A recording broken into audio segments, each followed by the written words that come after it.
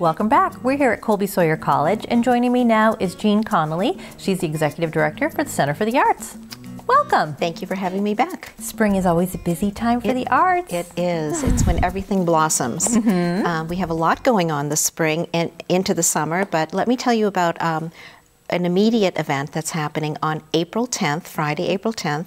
We usually have first Fridays, but this month it's on the second Friday, April 10th, and it's a combination of poetry, music, and art. It's going to be a wonderful evening. It's called Poetry Born of Music, and it's the Literary Arts Guild and the Summer Music Associates have combined together to create this evening.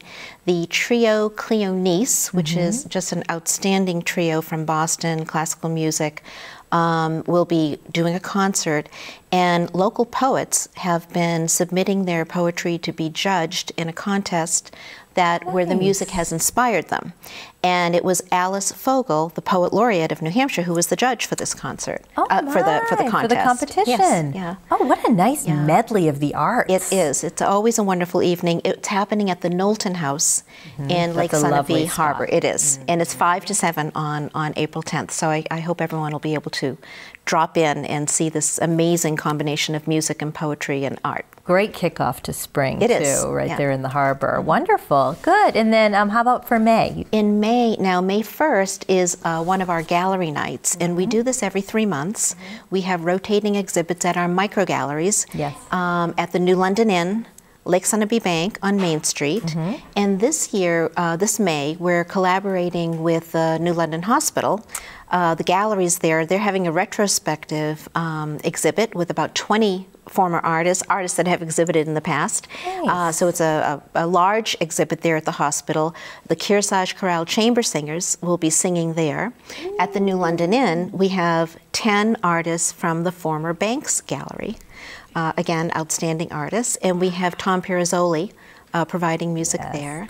And the Lake Sunapee Bank on Main Street will be hosting Suzanne Cronin, who is an Americana artist, very well known in national magazines and awards for her Americana paintings. And also Tatewell Gallery is joining us this May. So I hope people will stop in there. They always have a great selection of artwork by local and regional artists there. So that's May 1st. That's all the same night. You can hop right through town. That's the idea. Get a nice meal. That's the idea.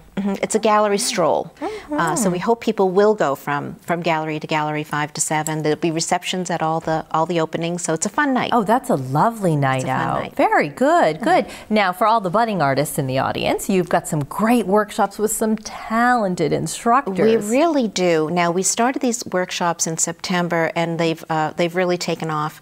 So we have instructors that you just don't find in small communities, and we're so fortunate to have them here in New London. Elizabeth Kramer for pastel, Tatiana Yanovskaya Sink for oils, Aileen Ordman for pastels and oils, Larry Harper, who's doing our photography. And all of these instructors are award-winning, nationally acclaimed artists. They're wonderful instructors, and they're doing workshops and classes at Whipple Hall. You know, how convenient. You don't have to drive anywhere.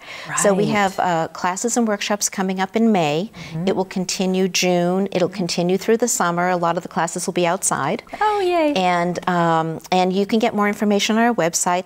But the place to sign up is at the Rec Department, the New London Recreation Department. They have the registration. So you can get all the information from us, but then please go to the Rec Department and sign up. And I do want to mention that we have beginner classes as well. Right. So for those who have never taken a class before, who are looking to try their hand, there's nothing like holding a brush.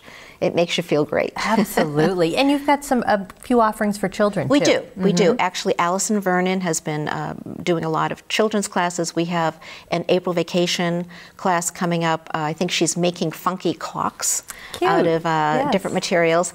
And we're planning a 1-week art camp in the summer with Allison for children. Excellent. And also in the planning stages of a paint and sip class. Okay, which those are quite popular. Very fun class. That probably will be starting the end of May, where anybody can drop in, have a glass of wine, and follow some instruction, and go home with a painting. Absolutely, great. I think that one of the best ways to stay up to date on what's going on is to subscribe to your email letter, because I get it all the time, and that's how I can see. So if you get on your website, sign up for that letter, because it tells you there's your list of fun things to do right there. Everything's there. Yes, that's right. Thank you for bringing the arts to our community. Well, thank you for having me. Best wishes for a nice spring. You too. Thanks, Jean. Okay.